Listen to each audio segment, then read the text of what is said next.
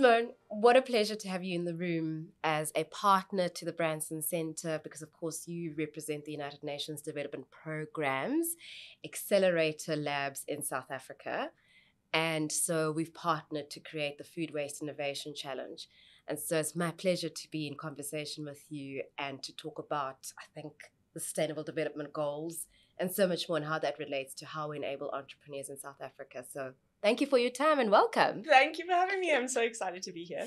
Great stuff. Please, can you maybe tell us a little bit more about yourself in terms of your work, why you do your work, and of course the work of the UNDP Accelerator Labs SA?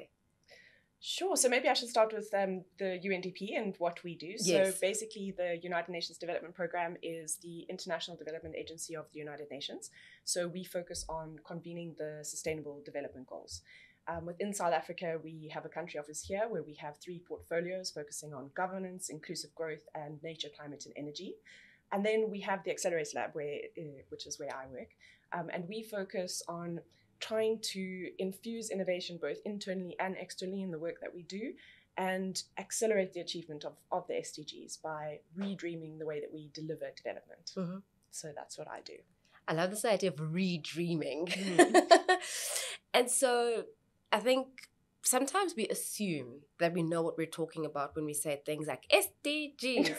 Meanwhile, I think over time, maybe sometimes these definitions get a bit fuzzy, or we start having other interpretations. But actually, as somebody who really sits in the home and the custodian of the SDGs, what do we mean when we're talking about the Sustainable Development Goals? So the Sustainable Development Goals are part of Agenda 2030 for Sustainable Development, which was adopted by all UN member states in 2015.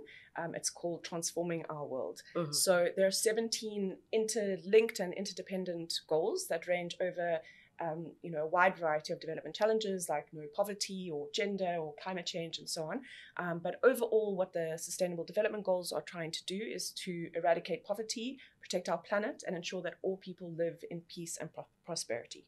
So the SDGs, what they provide is a blueprint towards a more sustainable and better world. For me, it feels optimistic. It feels like something that can bring hope and actually infuse a sense of action when we start talking about repairing our planet or, creating healthier societies or more sustainable businesses, because we're chasing towards a target. Absolutely. And once you have a target, I think that infers that you can reach it. Yep, absolutely. So, I totally agree. Why 2030?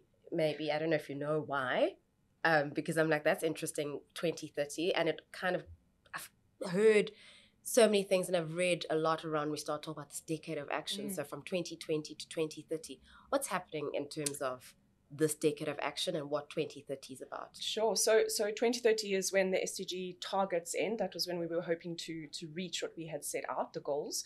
And as you mentioned, there are actually 169 targets attached to the 17 Sustainable Development Goals. So right now we have 9 years left to achieve this.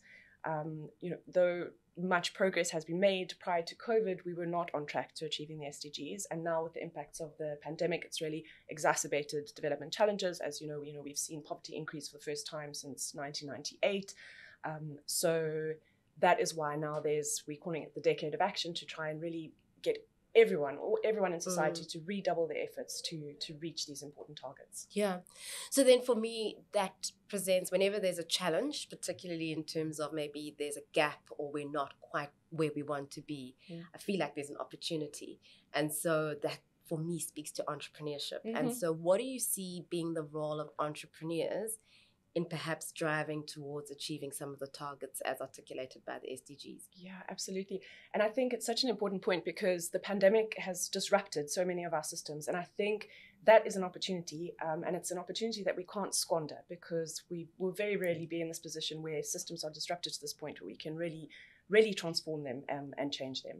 And I think entrepreneurship, as I said, the goals are really interlinked. So we need to create jobs and address climate change and all of these multiple things all together, gender empowerment and so on. So with entrepreneurs creating new businesses in this space now where the system has been disrupted means that they can really create businesses with purposes that are aligned to the Sustainable Development Goals and that contribute to achieving that for the betterment of all of society.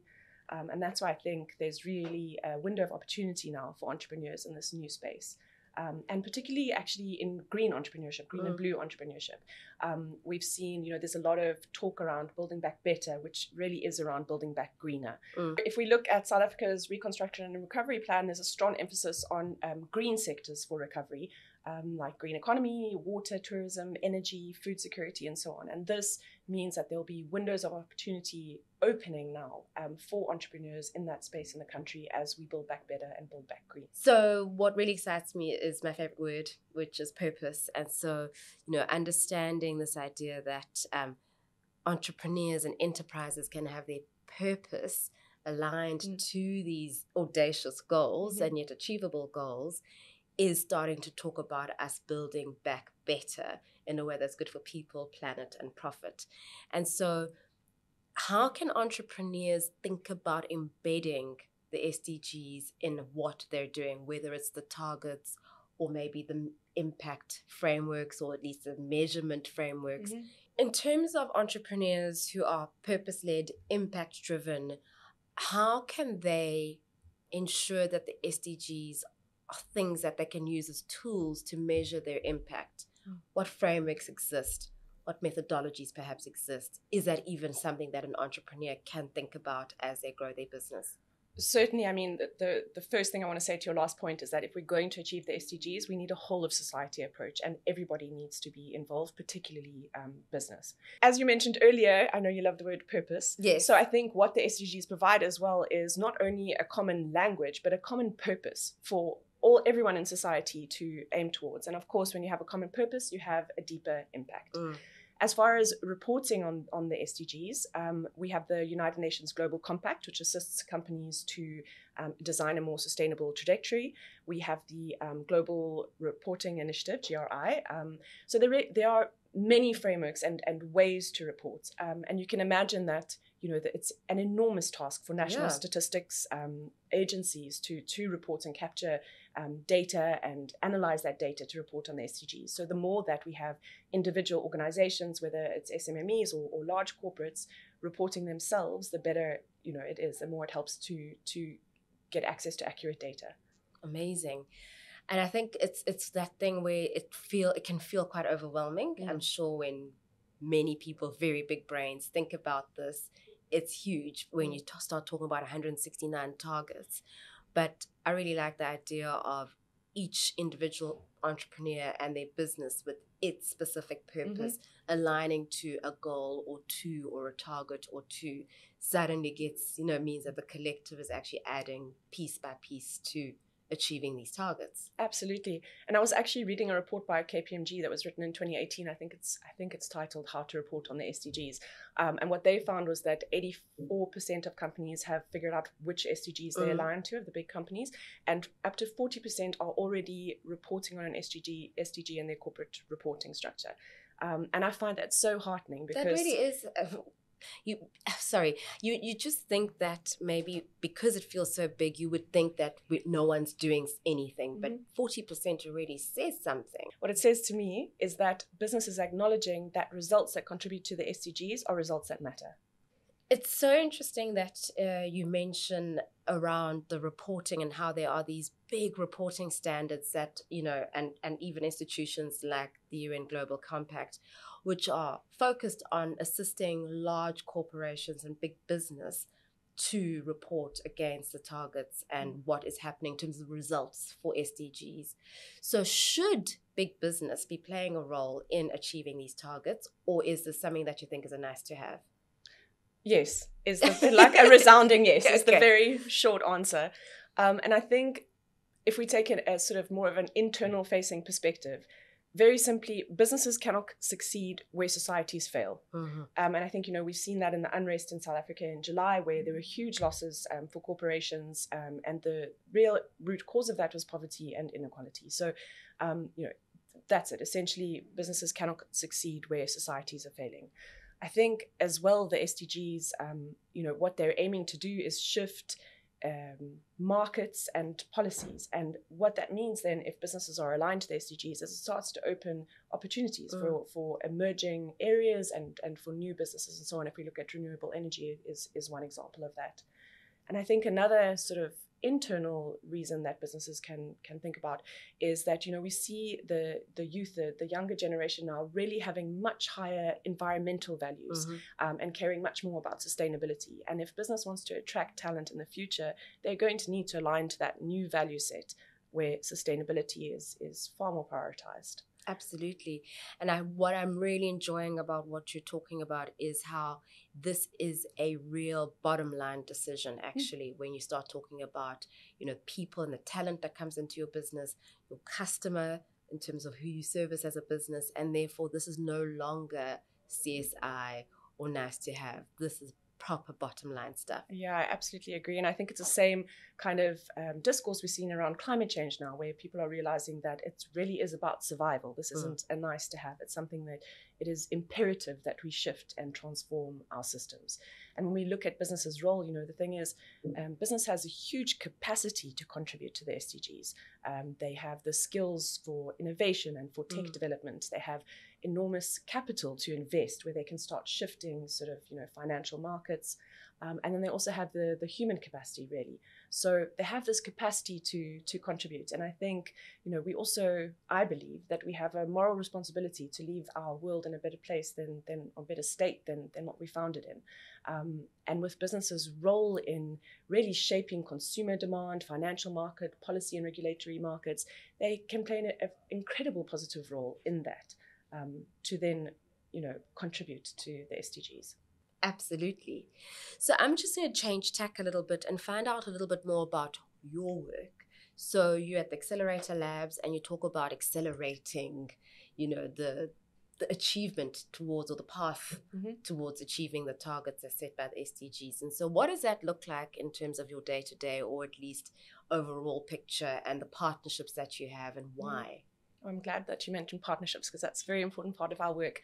But basically, the Accelerator Labs, as I said, were set up to accelerate the achievement of the SDGs. And what we do is we are bringing in a range of novel methodologies to do that.